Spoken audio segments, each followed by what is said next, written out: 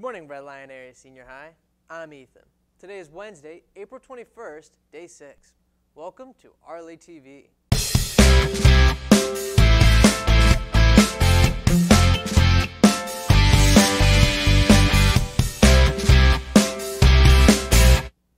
In other news, it's time to think about next year's activities. Here are a few opportunities that you should consider now so you can set yourself up for success next year. The Lion Yearbook is seeking responsible, dedicated, enthusiastic students to join the 2021 to 2022 yearbook staff. Apply via the link below by April 26th. The Leonid School newspaper is also seeking students who are interested in producing media in the writing, web design, photography, and video production, and even podcasting platforms. Check out theleonid.com to see the latest news and find out how you can be involved in next year. The Color Guard wants you to audition for the 2021 Color Guard. Auditions will be held on April 20th, 21st, 27th, and 28th from 6 to 8 p.m. Join us in the music hallway. No experience is required. We will teach you everything you need to know. Auditions are open to all students in grades 8 to 11. Please see Mr. Cronin in the band room with any questions. Now to Mrs. Morris with a Career Center update.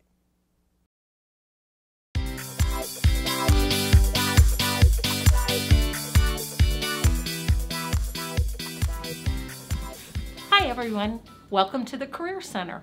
As you can see, there is a huge plethora of opportunities right now in the Career Center. If you are looking for a part-time job, please take note. There are several, especially in the food industry. For example, Winridge Farms is hiring. The Festive Board Deli and Cheese Shop is hiring. Downtown, Fig and Barrel. Those would be great opportunities if you're just interested in getting started. If you want simply a part-time job, why not check out the shoe department? That's located in Shrewsbury by the Walmart Shopping Center. I missed one, Isaac's. All of these are hiring for all positions. If you are a senior and you're looking for maybe summer employment that would take you through like college, maybe your breaks, the next summer, things like that, or if you're looking to enter the job force right upon graduation, I would check out the Grand Rental Station in Spry. I would check out Garrity Glass. Both of those are looking to hire for full-time employees. Rand Whitney is in our backyard. It used to be known as Specialty Industries. They are hiring for a multitude of opportunities. And in fact, they just posted over the weekend, they're having a career fair today from 2 to 7 and tomorrow from 8 a.m. until 12 noon. So please stop down. And those of you, whether you're junior or senior, that are looking to further your education, but perhaps learning a trade. You know, I think I'm more of a hands-on type person. So why not consider a pre-apprenticeship in either construction, electrical, or manufacturing, or if you are that senior, look at an actual apprenticeship. James Craft & Son is hiring for plumbers and pipe fitters. Frost Insulators is hiring. Here are plumbers and pipe fitters out of Harrisburg that are looking for next year. So if you've not made use of the Career Center and you're looking for opportunities, anything that is on this board is also listed on the table. It's kind of a grab and go. And I guess if I can do one more plug, please remember your graduation project requirements, your elective activities. By the time the end of your junior year rolls around, you should have 5 elective activities. This must be perfect timing because I just counted this morning. You have 28 on the list. Each can be broken down. One of them has an additional 50 opportunities. So please don't tell me, I don't know what to do, because certainly there are many, many opportunities. Please come down, stop in. We're located right beside the office. Say hello to Mrs. Wise, my trustworthy assistant.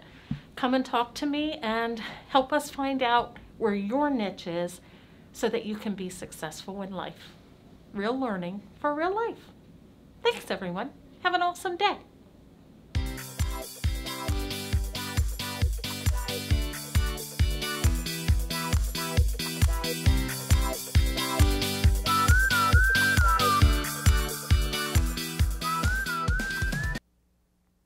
Thank you, Mrs. Morris.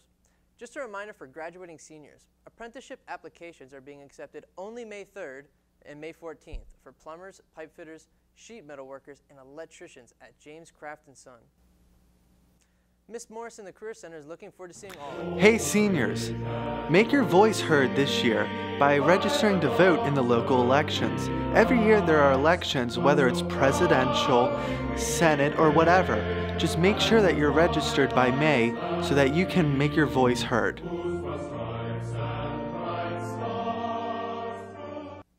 Now let's go to the Red Lion Sports Center update for today's sports update.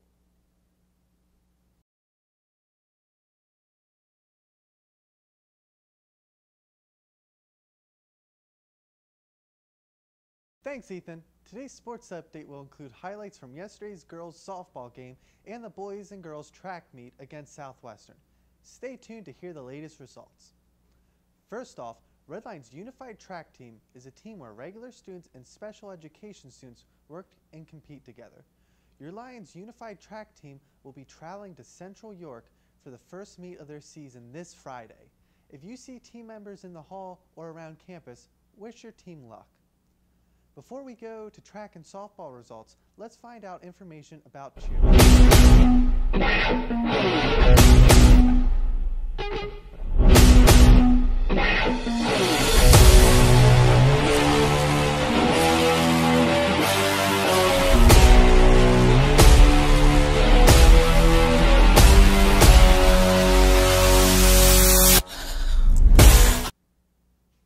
The Lady Lions softball team made in a 2 in a row by beating Susquehannock by a score of 9-2.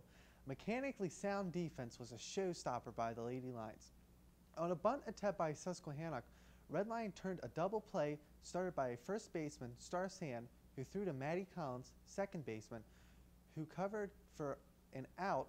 Then she threw a seed to third base, where shortstop Emma Waldmeyer was covering and applied a tag team to complete a double play. To follow that glamorous play, within the same inning, there was a base hit by Susquehannock to the center field. Jody Grove, who hit the cutoff, Emma Waldmeyer, and then she threw a strike to catcher Morgan Fultz as she applied the tag team at home plate on a runner trying to score from second base. Ava Norris, pitcher, completed a game that led the hit attack along with Maddie Collins, who each had 2 hits. Next up for the 2 in a row Lady Lions is York Suburban today. Yesterday, the boys and girls track team took on perennial powerhouse Southwestern in a battle of unbeaten teams. The boys were led by AJ Verada, who won the 200 and 400 dashes and also high jump. River Van Wicklen, who also contributed wins in both the 800 and 1600 meter hurdles. Other winners included Dan Strasburg in the 100 meter dash and James McBride in the long jump. The boys battled hard with many personal best performances.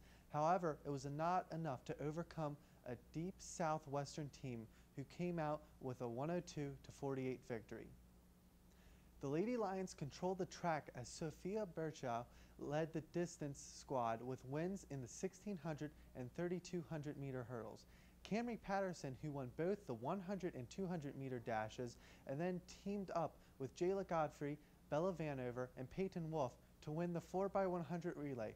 She was also teamed up with Grace Kaufman, Rachel Reba, and Vanover to win the 4x400 relay.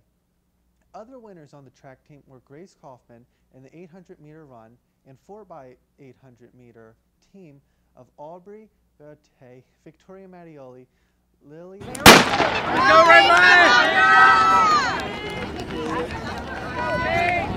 shot put and discus. The solid all-around team performance willed the girls to convincing 90-60 victory over the Mustangs as the girls look to fill the country champions banner. Way to go, Lady Lions.